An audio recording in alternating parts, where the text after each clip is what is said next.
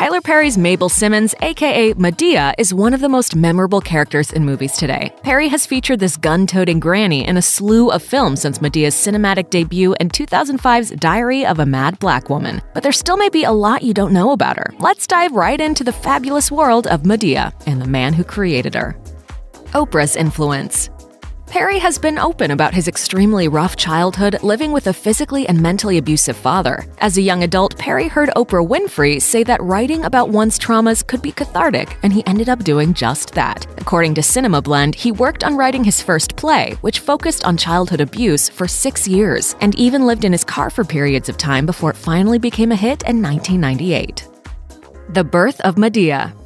When Perry started out as a playwright in the mid-90s, he wrote plays that had music and melodrama, but no Madea. She showed up in his third play, I Can Do Bad All By Myself. Perry told Winfrey in an interview that originally, Madea was only supposed to be in the play for 5 minutes, but when the lead actress didn't show up, Perry expanded the character. He explained, 5 minutes before the show, I put on the costume and stood at the mirror for the first time. I'm saying, damn, are you really gonna do this? Then the show started and I had no choice. They pushed me out on stage. Madea was a little different in the very first performances, mainly seated in one spot. But according to Perry, when he finally stood up and moved around the stage, the audience laughed and gave him a standing ovation.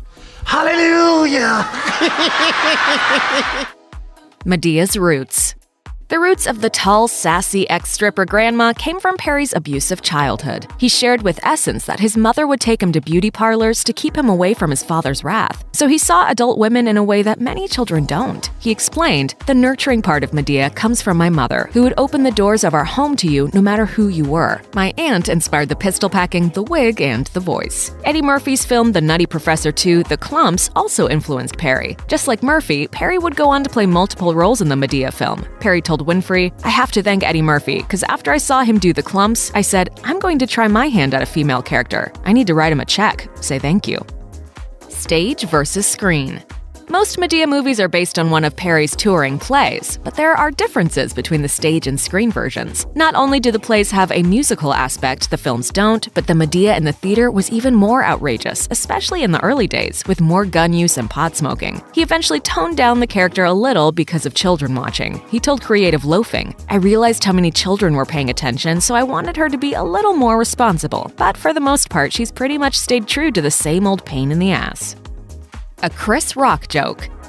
Most Madea movies come from Perry's imagination, but one of them was Chris Rock's idea. According to Variety, Perry had wanted to move on to other projects outside of Madea, but then he saw a gag in the 2015 film Top 5, in which Chris Rock's character is losing out at the box office to the fictional Boo! A Madea Halloween. Perry and Lionsgate decided to make a real movie with that very theme and title, and it was a huge hit in 2016.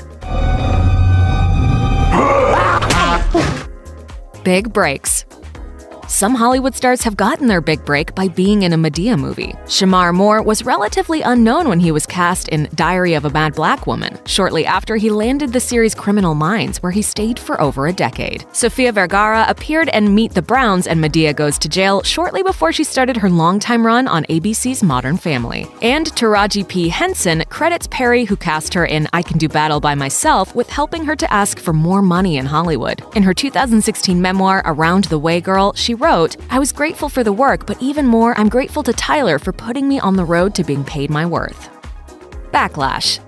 According to People magazine, Spike Lee, as well as others, have criticized the character for buffoonery and for portraying the black community in a bad light. Perry told CNN that those critics miss the point of the themes in the Madea films, saying, they miss the messages of empowerment. It's broad, it's over the top. Great, fine, I get it. But how can you miss the message of forgiveness? How can you miss the messages of empowerment? Do you see the millions of people that are coming to see this? Why the hell would I be worried about a Spike Lee or anybody else? They all can go straight to hell.